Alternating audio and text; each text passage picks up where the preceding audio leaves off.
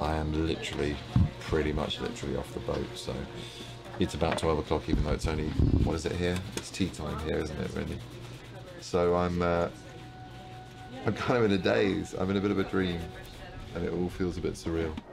Easygoing guy, and to see Khan come to life, and it was like he all of a sudden stood up straighter, and his back was like ramrod straight, and his head would tilt in these precise angles, and it just was so much fun to watch. Okay, now. Benedict is so creamed up right now. 1 spot, 2 spot, 3 spot, 4 spot, 2 on the wrists. Tommy needs us to sign this bit of paper. It says, I, the undersigned, hereby accept liability in the participation with the Paramount Pictures production Star Trek II, recognize that the topically applied emollient known as neutron cream does not exist. What?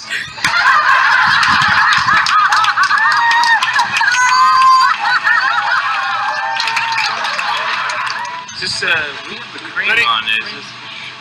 Is it okay? I always feel bad for the people who are being pranked. However, to see Benedict and John Cho and Carl Urban get punked the way they did, it was wildly satisfying.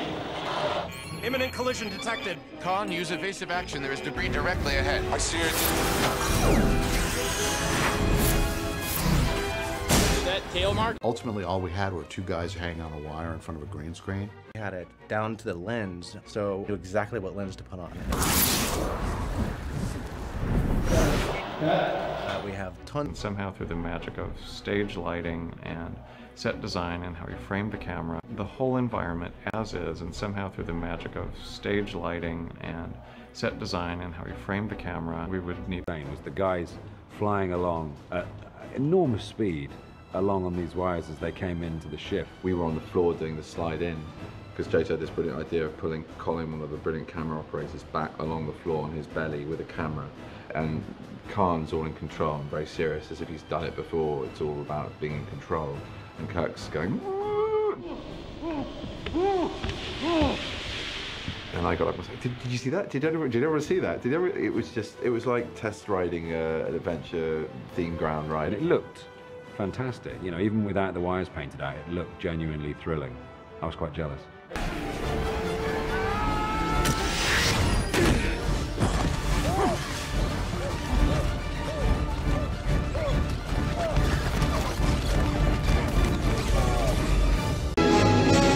Smash into the rear wall like insects on a windshield.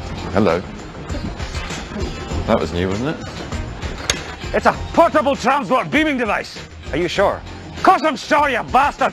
It's a big thing made of metal. What does it look like? I just got a few ideas for Star Trek 3. Like literally every week this happens. Yeah? So... Spock, stop staring. I've never had my own ship. I've had a Ford Taurus. Stop, Pine. Ready? I got it. Pine, no! Chris! We're losing him. Just gotta get it out. Hold on. I might have to take it from the top. I had something to Do it again. There's been a few issues here. There's greatness in you, Jim.